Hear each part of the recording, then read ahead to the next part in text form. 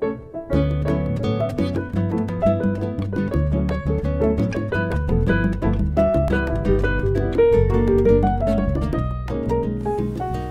and welcome to video number 3. Today I'm Mr. Mullen and I'm going to be talking about percentages, and a little later on Mr. Saji is going to be back to talk about percent increase and decrease. So let's start to talk about percents. A percent is a ratio. And to find a percentage, we need the part over the whole.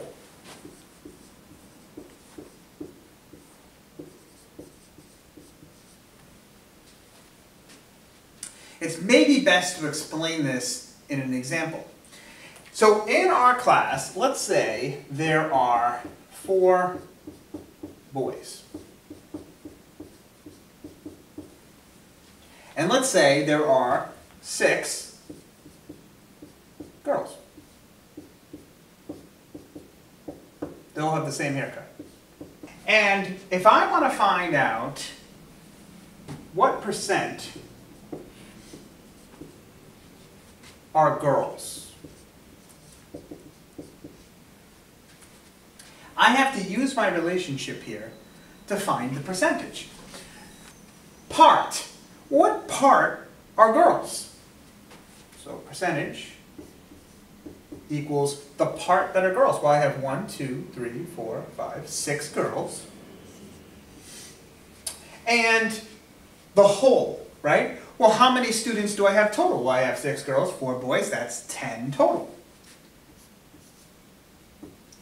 I can use a little bit of divisibility here, or the top and the bottom by 2. I get 3 in the top, 5 in the bottom. Now you're probably thinking, Mr. Mullen, when I see percentages in the store, or if I see percentages out in real world, I don't see 3 over 5. And you're right. But what we need to do to get the percentages to be the percentages we're accustomed to, we need to use division. So 3/5, when we're using division, would be 5 into 3. You got to think back to elementary school here. 5 can't go into 3, but if I add a decimal point, I can make it 30. 5 goes into 30 6 times. 0.6. Mr. Mullen, it still doesn't look like the percentages that I'm accustomed to. Well, at this point though,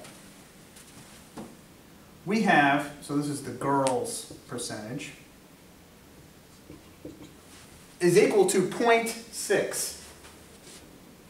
0.6 can be written as 0.60. And when we're looking for the percentages as we're accustomed to them, we have to move the decimal point 2 positions. So my starting point was here. I moved once, I moved twice, and I get 60%. Let's try one more of this type. What percentage are boys? Okay. Again, percentage is still part divided by whole, right? But I have to ask myself, it's not the part that are girls now, it's the part that are boys. And there are 4 boys. My whole has not changed at all. My whole is still 10. Using a little divisibility, I have 2 over 5. And again, I have to use division. 5 into 2. 5 doesn't go into 2. I add a decimal point, add a 0. 5 goes into 24 times. And now I'm over here.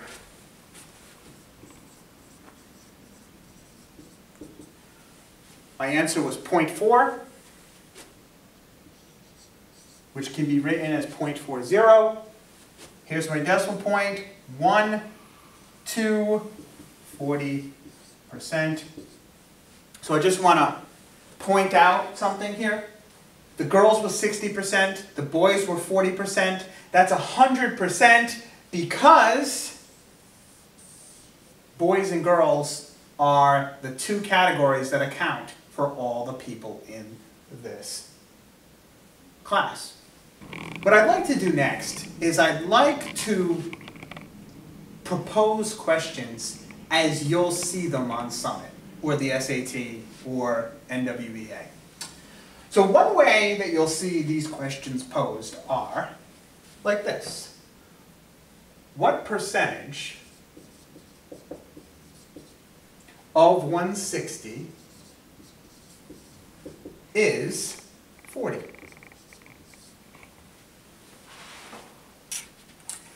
So it's at this point where we have to use our relationship here, our ratio. And we just need to know what's the percentage, what's the part, what's the whole. So whatever you're taking the percentage of is going to be the whole, right? We take a percentage of a total to get a part. So right away, I know I'm missing the percentage, so why don't we make that x? And then here, I know that the whole is 160 and the part is 40. So my part goes in the top, my whole goes in the bottom, and now we're just talking about a division problem. Typically on the SAT and on NWEA, you won't be allowed to use a calculator. But in real life you could, and you could simply do 40 divided by 160 and you would get an answer in your calculator. But in those situations, in testing situations, you need to understand what you're looking at. And what we're looking at here is 160 into 40. Well, 160 doesn't go into 40. So I have to add a decimal point and a 0. Now, whenever you're dealing with large numbers in division, you want to exclude the zeros they have in common. So you want to think, how many times does 16 go into 40? Well, I know 16 times 2 is going to be 10 plus 10, 6 plus 6, right? 10 and 10 is 20, 6 plus 6 is 12, and so 16 times 2 is 32. I'm not going to get another 16 before 40, so I know that it's 2. So 2 times 16, like we said, was 32. And now I can bring that 0 back in.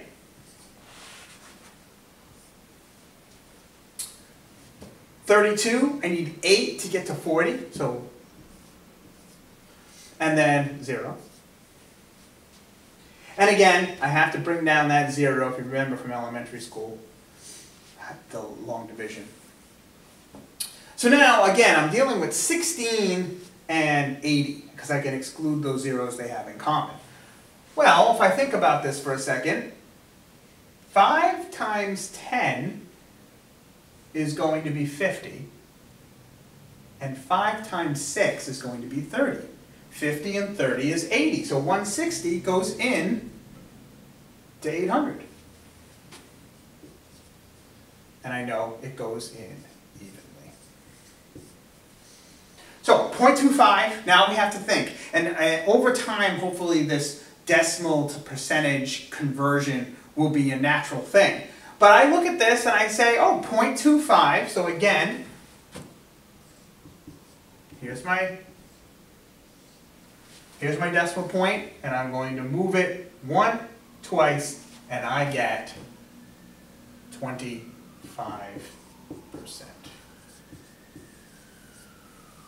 Okay, let's try another example. What they'll do in testing situations is sometimes they'll take another part out of the equation. So they might say to you, 20% of $500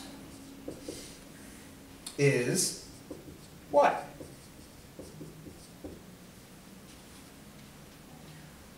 So we still use our relationships here. We still use this percentage equals part of a whole, but I have to distinguish what the part is, what the whole is, and what the percentage is. So I can see right away that I have 20%. I know that whatever I'm taking the percentage of is going to be my whole. So I know $500 is my whole. And I know that I'm missing my part. So some number divided by 500 is 20%. So let's use algebra to figure out what we're missing. So the opposite of divide by 500 is to multiply by 500 on both sides. These are going to cancel out, and I'm left with 500 times 20% can be rewritten as 0.2 equals x. Now let's think back to video 1 in our multiplication, right? Well, 500, if I'm thinking about it in terms of just hundreds, right? 2 times 500 is going to be 1,000. However, I have 1 decimal point. So if you think back to mental math strategies, right? 1 decimal point, 1 decimal point. So this last 0 is going to go away. And I'm left with 100. So 20% of 500 is 100. 30%, 30% of what number is 30?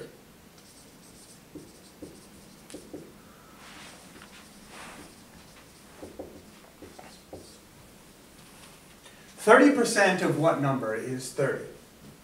Well, I know we have to use this relationship here. Percent is part over all. And I know that 30% is the percent.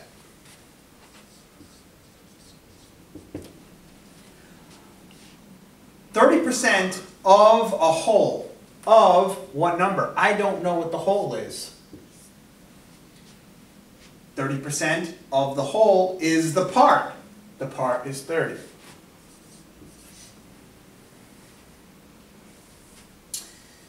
So the tricky part about this is when we have the variable in the denominator. What we have to do first is we have to move the x to the other side. And to do that, I would multiply by x on both sides. And so x divided by x cancels out. And what I'm left with here, and I'm going to rewrite 30% as 0.3, 0.3x equals 30. Okay, well what's the opposite of times 0.3? Divide by 0.3. These 0.3s are going to cancel out, and I'm left with x equals 30 divided by 0.3. Well, let's write this out in division. So I have 0.3 going into 30. Whenever I have a decimal point on the outside, that's something you should look to fix right away. So if the decimal point's here, and I move it once over here, so if it starts here and I'm moving it once here, I moved it one spot. You should move it one spot here. So if it started here, one spot here, and you add a 0. So I need to go, how many times does 3 go into 300? Well, how many hundreds are in 300? There are 3 100s in 300. Therefore, my answer is 100. So, 30% of 100 is 30. So, I know percentages can get confusing, but if you need help on any of the topics we looked at today, contact Mr. Saji or myself in office hours, and we'll help you through it. Go. Hello, this is Saji again. We're just going to learn today percent increase. You already learned from Mr. Ryan about percentages and how to calculate percent. Now we're going to see how percent increase. First of all, we need to know whole is equal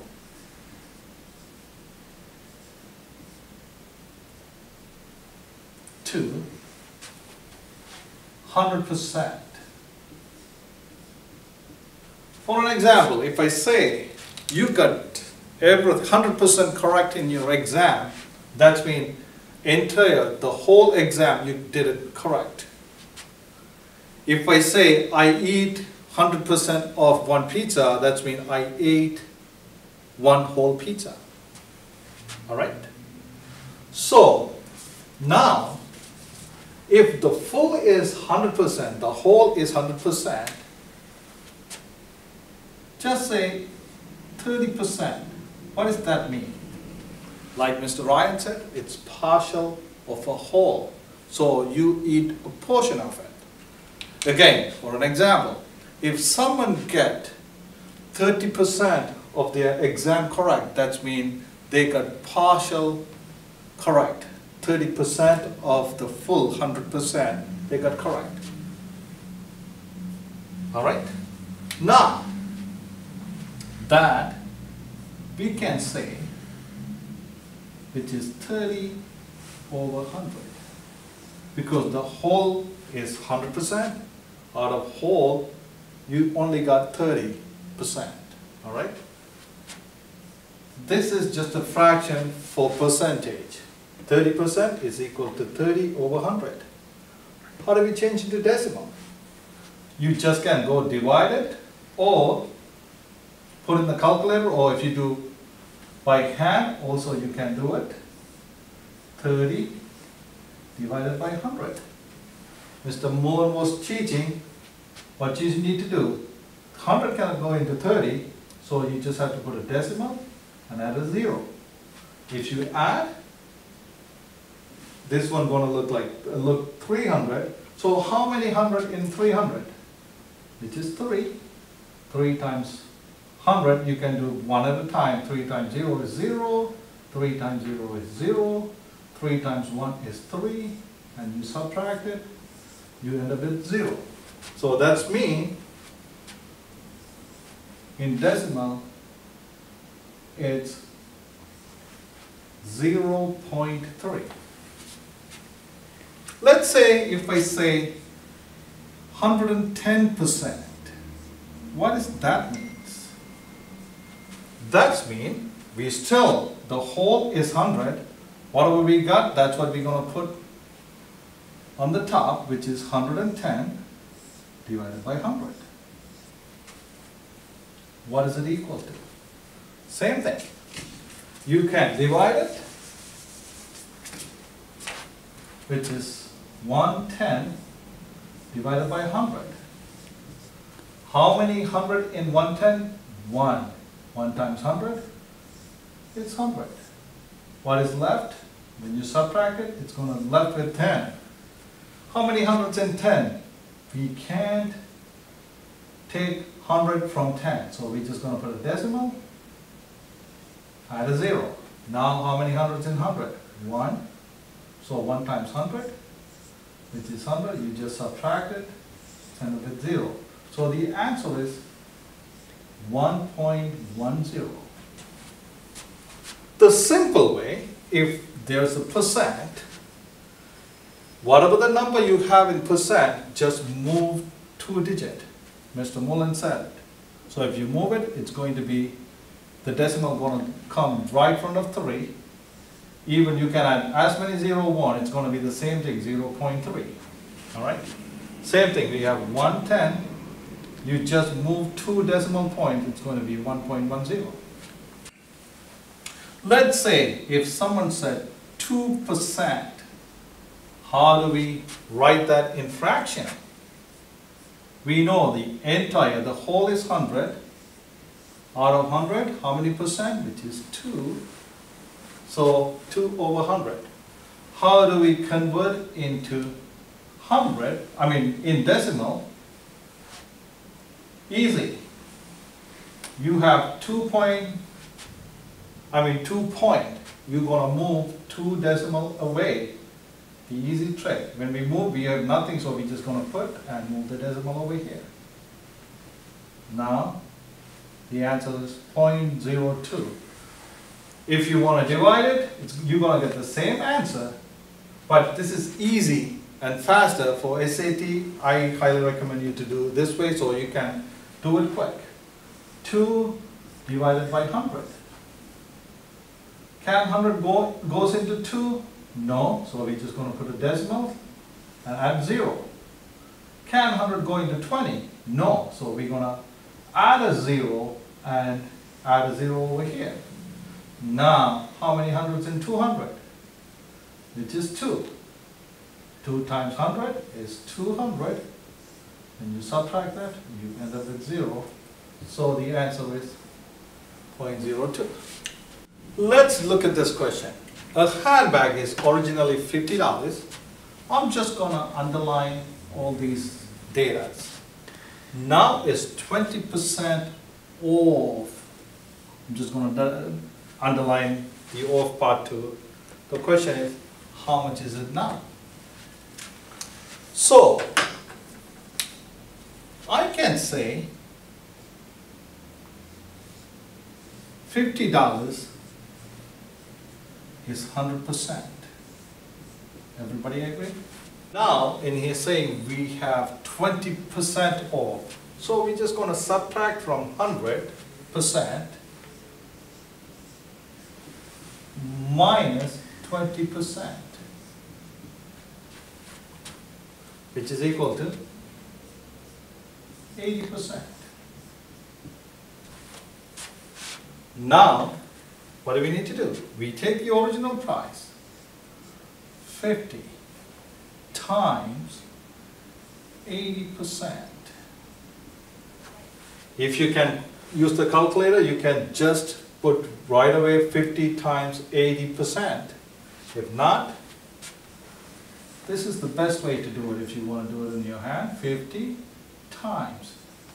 We know, we previously said, whatever the percent over the whole, which is 100%. So which is 80 divided by 100, which is equal to, you can do the math when you divide it right over here, you can cancel those 2 zeros, and we have 1 0 on the top is multiplying. So you can cancel these 2 zeros too. If it's a positive or negative sign, you cannot do it. So in here it's a multiplying sign.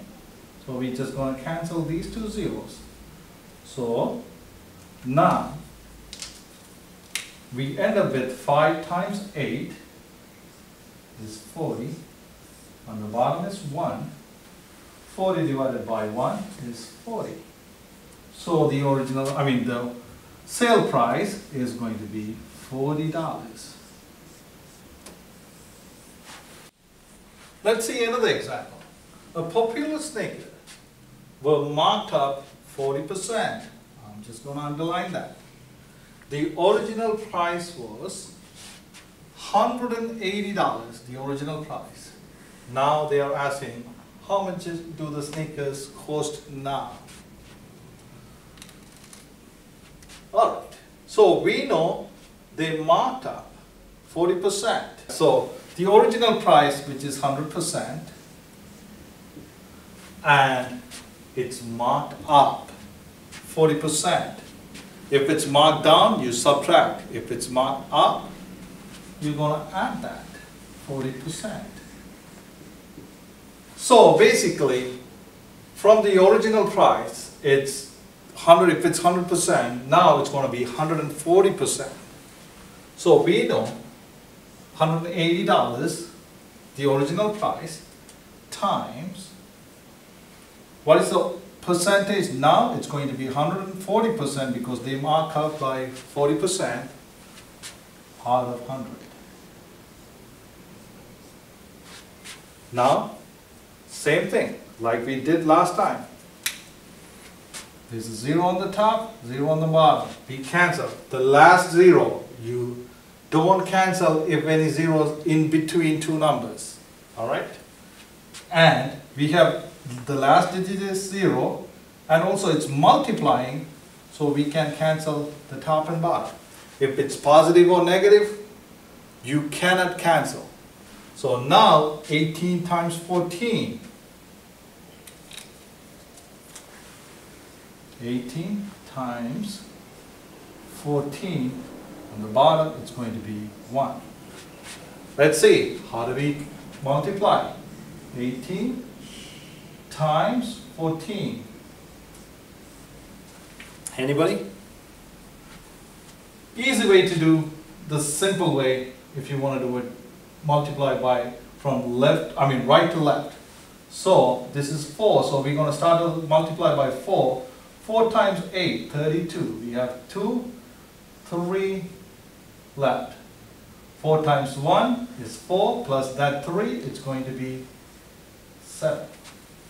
Now we are multiplying by 1. When we multiply, I always put a little line. We're going to move one digit over. So 1 times 8 is going to be 8. And 1 times 1, it's 1. We add these two. If you want to put 0, you can put 0. 2 plus 0 is 2. 8 plus 7, 7 plus 8, it's going to be 15. So I'm just going to write 5. So the 1 carry on over here. 1 plus 1, 2. 252. So the answer is $252.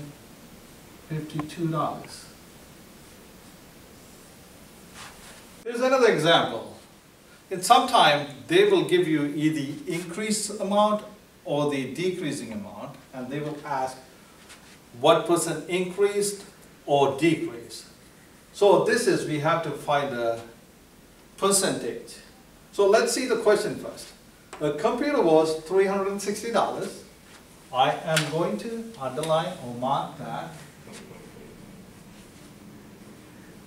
The computer was $360. Now it is $240. That means the price was decreased. So we can figure out how many dollars it's decreased. But the question is, what is the percentage? What is the percent decrease? So we had to find the percent decrease.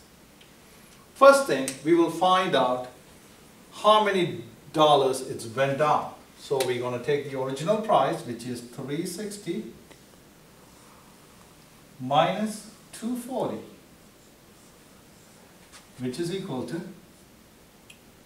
$120. So now we know the decreasing price was $120. Decreasing amount is $120.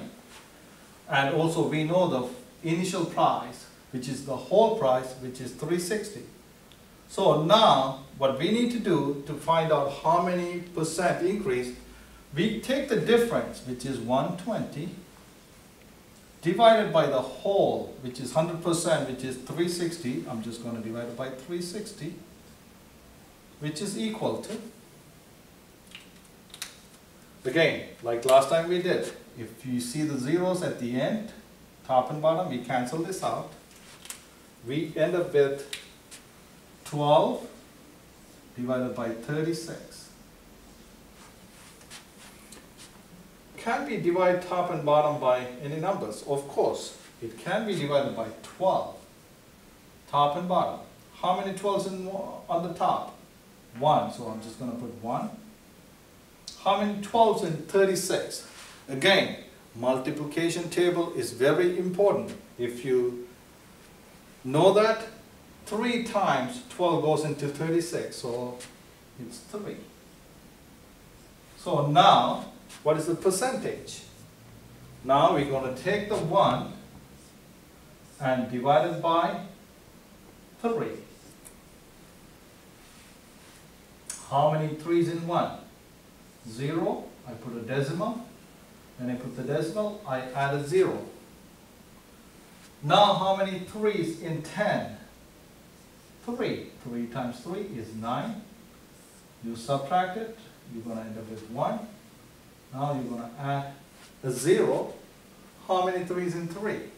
3's in 10, which is 3. 3 times 3 is 9. Subtract it, you're going to end up with 1. Add another 0. How many 3's in 10? Another 3. When you look at it, it's going to continue. So, Now I can say it's 0.333 increasing. In percentage, if you want to round this, it's pretty fine to 2-digit. If you round it, it's going to be 0.33, which is, in percentage, like Mr. Mullen said, you're going to move the decimal 2-digit on the right. If you move it, that's going to be 33 percentage, the percent sign. So, what is the percent decrease? It's 33% decrease. Again, if you have any questions or any concern, or if you want me to explain to you again, please feel free to stop by at my office hours. Thank you.